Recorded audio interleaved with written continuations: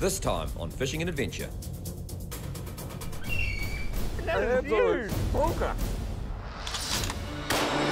Hey team, it's Scott and Mig here from Fishing and Adventure. Now you're about to watch a full episode that was made for TV right here in New Zealand, and we're stoked to be able to bring it to you here on YouTube. We've got heaps of content on our channel, side missions, vlogs, how-tos, so make sure you hit that subscribe button. Hit it. And join the adventure. Yee-hoo!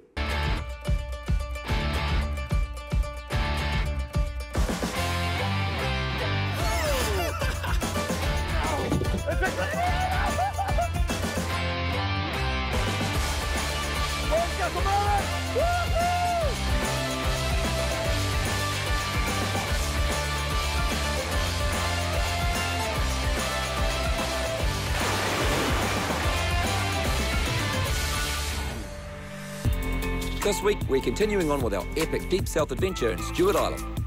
We missioned our ute and boat down to Invercargill via main freight and launched a surtees at Bluff before crossing the Fovo Strait into stunning Stewart Island. The huge challenge is set for us too. Land a 10-pound trumpeter, gather bluff oysters in big power, land blue cod on 3 different methods, spot a kiwi in the wild, and shoot a white-tailed deer. We decided to kick things off with blue cod, and the very first spot we stopped at was riddled with them. We easily ticked off the 3 different methods, which was lures, lollies, and the homemade rig. Oh, he's a donkey! That's a good move. We then had a dynamite session catching trumpet on a whole variety of methods, and although hard fighting and a lot of fun, we didn't manage to find that 10-pound challenge size. We then made the call to have a crack at the shellfish and got on the drink for a cool little free dive for our challenge power, and also picked up a few nice blue moki and cod with the spear gun, along with some big kinner. That rounded out the fishing on day 1, and once back on the island, we headed out to try and tick off the kiwi sighting. Been raining, so hopefully some bugs in the ground, and they'll come out and sniff around, and hopefully we'll have spot one. This around this dust time can be perfect. Unfortunately, no kiwi to be seen, but we had a great little look around before we unexpectedly spotted one of our challenge species, a white-tailed deer, which was just hanging out on the side of the road. This particular animal would live to see another day, but it gave us hope that we would be able to spot one once we had the rifles in hand. Day 2 dawned and brought with it the anticipation and excitement of another adventure in a new location. Thankfully, our accommodation had a couple of kayaks, which made mooring and retrieving our boat a relatively simple task. Half an hour south of Oban is a spot called Port Adventure. We booked the hunting block and hut with dock for 2 days, and it was here we were hoping to tick off the rest of our challenge list, which was now starting to look fairly ominous. Stewart Island Radio, this is a holy ship. Calling Stewart Island Marine Radio. So, what are you doing today? Good morning. Yeah, we are heading down to Port Adventure for the day and also spend the evening down that way. I do the weather's at 5:25, but any time up until 8 o'clock will be fine. Yep, good as gold. We'll catch up with you then. Thank you.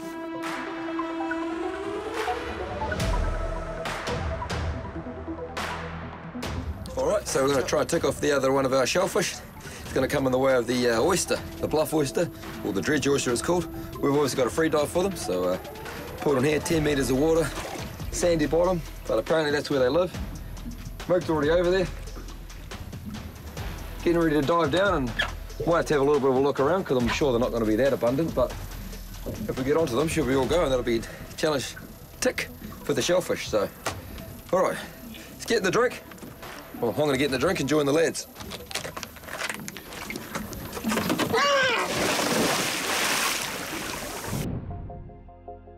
Bluff or dredge oysters are a prized delicacy, and as a result are a prime target for commercial and recreational fishers. The most common way of gathering these tasty molluscs is by dredging, but in our opinion, this is a fairly destructive method which has severe impacts on the seabed and habitat. There aren't many places in the world that this type of oyster even exists, so being able to gather them on the snorkel is very rewarding, and once again, it highlights the need for sustainability versus overfishing. They were a bit difficult to spot at first, but once you get an eye for them, they were easy pickings. Not the biggest oysters in the world, but plenty were of legal size, and it was an awesome little gathering session.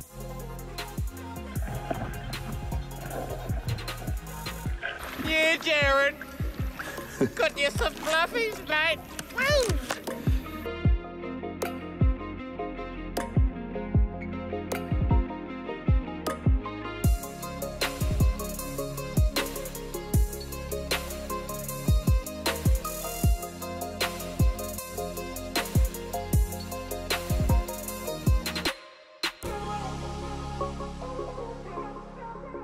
Well, there you have it. Some bluff oysters, mate. Not bad. Oh, man. Not bad. That was better than expected, actually. Yeah, they went really well. Must admit, I'm not the biggest fan of these things, but some people absolutely love them. This guy included. Am I right, J-Rock? Oh, mate, behind the camera there, eh? He's going to be into some of these. He's frothing at the bit. Yeah. So that's it. That's the challenge in the shellfish ticked off. Yeah, nice. Sick. Mean. Sweet little dive. Absolutely. Oh, let's get into these and get into the next mission. Oh, yeah. It's now time to check out our digs for the night and hopefully spot our kiwi and have a crack at the notoriously elusive white-tailed deer. We've been to a few special places over the years, but this particular spot was truly breathtaking. And to think we had this whole block to ourselves for the next 2 days was a pretty humbling experience.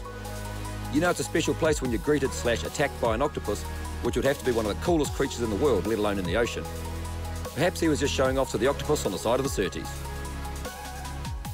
We left Mr. Octopus to do his thing and got ourselves acquainted with the hut and the spectacular beach. Alrighty. Hunting time, Mickey. Yep, sounds pretty good. Already got some fresh prints on the beach there.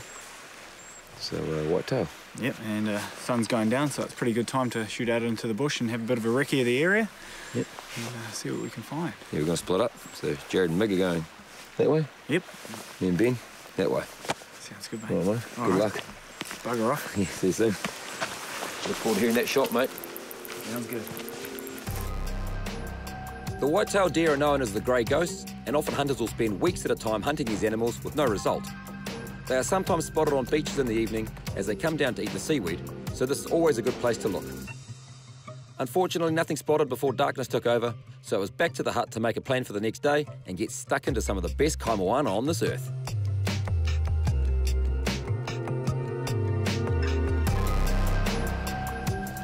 Which is not a bad spot. So we had a night in the hut last night. No deer, unfortunately, but Mig and Ben have shot over the hill. So we're going to hang here for a bit. They've shot over here. We're in at 2 rifles, so they've gone over to have a look for the deer individually, which is probably the best way to try and stalk deer. But yeah, whitetail's what we're looking for. None so far, but we did see some tracks up here on the beach. So they are around. The other thing we saw was, not on this beach, the other beach, some kiwi tracks, and that's pretty cool. So kiwi come out onto the sand at night, and they eat all the sandhoppers. Hoping we can see at least one of those, and really hoping the boys can shoot a deer. So we're gonna hang here for another hour or so, back up at the hut, which is not a bad spot, I must admit. Pretty cool. And the boat's just out here. It's got a stern line running back to a mooring and straight up onto the beach there. So not many other places I'd rather be right now than pretty much right here, just chilling out with Uncle Jav. Yeah, Jav.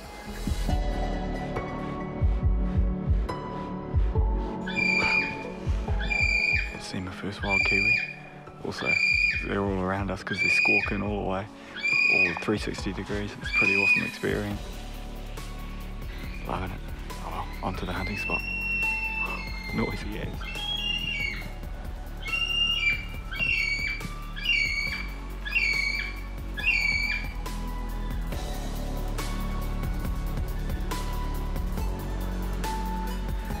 So after ticking off the kiwi spotting, Mig and Ben moved on to try a somewhat different technique for spotting and shooting the deer.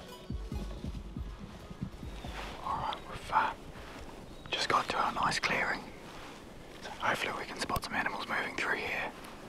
These white-tailed deer, which is what we have on Stewart Island here, very, very hard to hunt. You have to pretty much sit and wait, and hopefully one moves through, but there's good numbers of animals, so hopefully the chances are pretty good.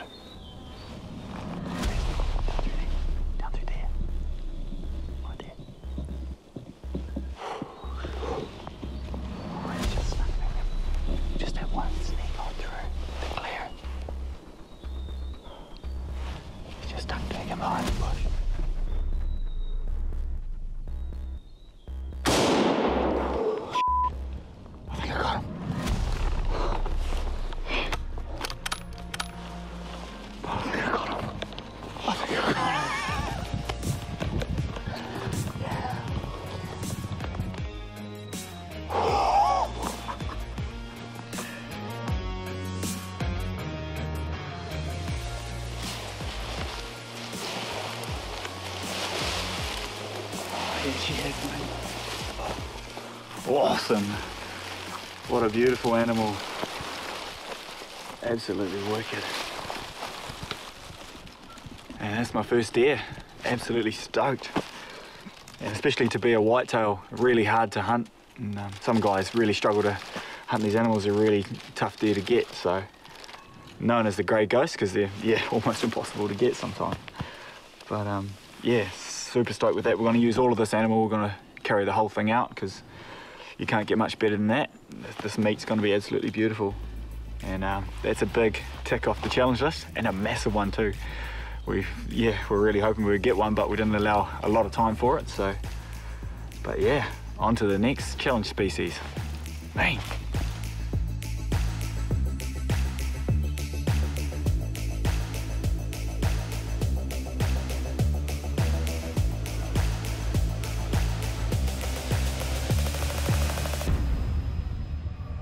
The morning of the big reveal.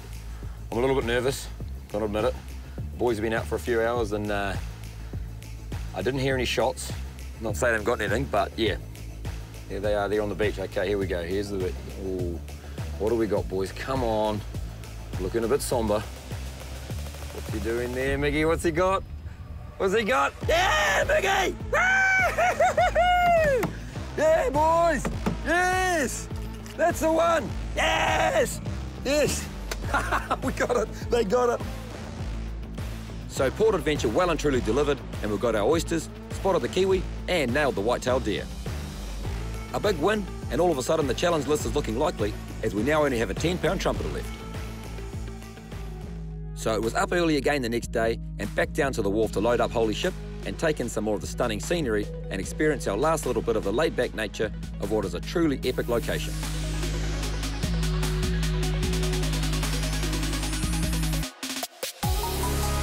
We then made our way out to slightly deeper water to hopefully find that bigger trumpy and get stuck into a quality southern brekkie.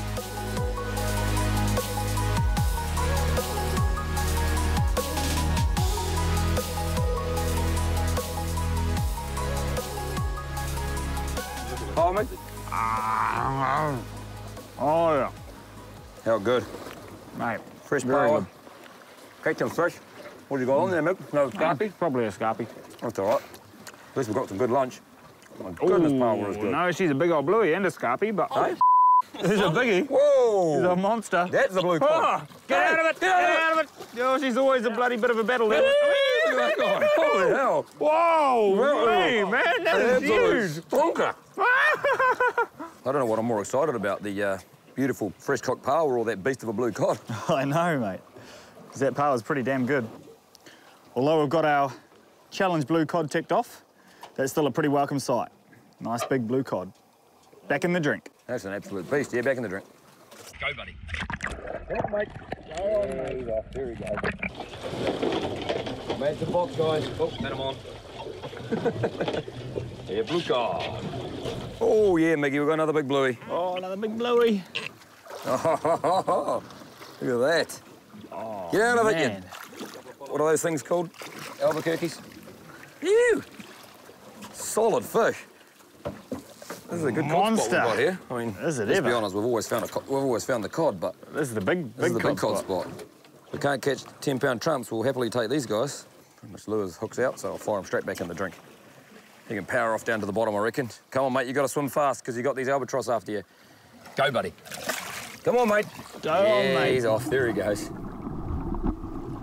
Easy right. peasy. Yep. Blue cod. The big blue cod spot. So with the deeper water only yielding big blue cod and scarpies, we made the call to head back to our proven trumpeter spot from day one. Although there were no big fish caught on that day, we knew the trumpeter were there, so it was a mad dash over to the Edward Islands with the hope of pulling out our last-minute challenge fish. There's a softie I'm using there. It's actually quite large, but I'm targeting a nice large trumpeter. Yep. But if you're going out just to score a feed, a nice small soft bait will work. But the trick is to keep them moving, really keep that lure going up and down, and moving around, and that's when they're hitting. They're definitely a predatory fish, and when another fish comes and hits it, they come in and hit it as well, and as long as that's moving, it'll be working a treat. Get out of the weed, you bugger. He just smashed it and took off with it. Well, his big, long, is it bull kelp? I think is what it is, Ben? No, I don't know what it is, some sort of long, anyway, it's long, long kelp. And it runs pretty much like 10 metres of it. And it's comes up to the surface. We're in what are we in? 11 metres of water, and this kelp's right here. Kelp. Yeah, he's around the kelp a little bit, but he's still on there though. It's a solid fish. I would offer to jump in the water, but Oh, come on, mate. it's not necessarily the most. Oh, come on, mate. He's round the safe. weeds, but it's a biggie. No one's offering to jump in the water and get him, even though he's right there, because she's great white territory. Well, most of Stewart Island is, to be fair, but this area in particular is where they see a lot of them. Oh, imagine if this was him, though. Oh, no, he ain't swimming out. We'll have to go tight on him and just try and pull him out. Probably gonna break. Oh, lost him. Bugger. Damn, man. Ah. Well, we do know they're around, Mick. No, they're around, matey. I mean, he might have only been 8 pounds, but still, it was a lot bigger than what we've seen so far. So I will keep on persevering, but I don't know what we're going to do about it if we do hook one. And that freaking kelp. Kelp is everywhere, isn't it? And should we count to 5? Ready? 1, 2, 3, 4, 5. Yep. Bang, straight away. A few big seals lying chilling on the beach, so There he is. there's another nice one. Yeah, he's swallow eating. Ah! All right, mate. Okay, buddy. Just going to spin him around there. Get a firmish grip on him. This is probably about 4 pound. But obviously, that's on the smaller end of the spectrum when you get a big boy. See you, buddy.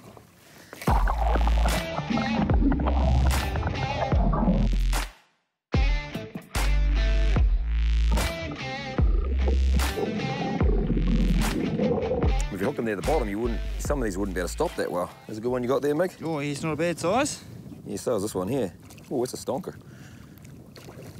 Yeah, look at them. They're cool fish. Very stoked to be able to caught my first and 50th trumpeter in the same trip. Not bad. Do I need to get the net for this guy, or should I just lift him in? Oh, he's a fatty too. He is a poor whacker. Man.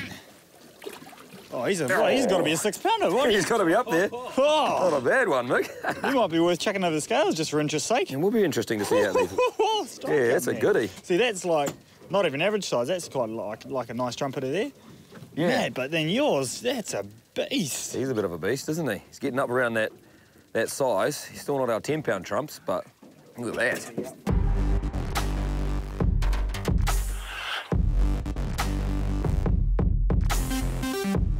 Been some pretty cool spots. We're fortunate enough to have gone around a good part of New Zealand. Last year was Doubtful Sound Fiordland. That was right at the top of the list, and this is up there with it. Well, I don't know about it. As far as Mick's concerned, he may have surpassed it with his deer that he got. Oh, mate, it's pretty special. Yep. Pretty special. What do you reckon? Is it getting towards the end of our stint here on the Mate, Stewart? yeah, unfortunately, these fish aren't getting much bigger. No. Still beautiful eaters. Man, Yeah. if we wanted to just take our limit, we would have done so easily. Back in the drink.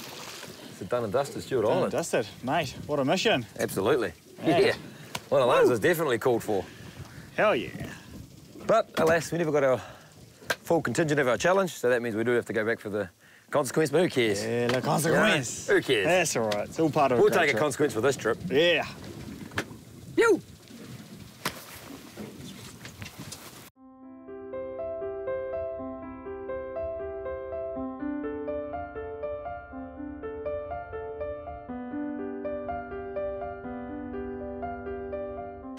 Here we are again, Mick. Mate. Another one of this is a these. shocker. Mother bear, I do not put like your the apron away. green eggs We're going and to ham. a picnic today. Okay. Would you eat them? Here are they.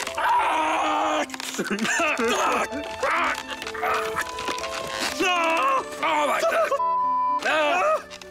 I can't see it. Thanks for watching. If you haven't already, please hit that subscribe button. It'll really help us grow this channel and bring you guys way more content. And if you want to score some of our epic FANZ merch, then click the link in the description below, grab yourself a tea and a hat, and we'll catch you on the next adventure.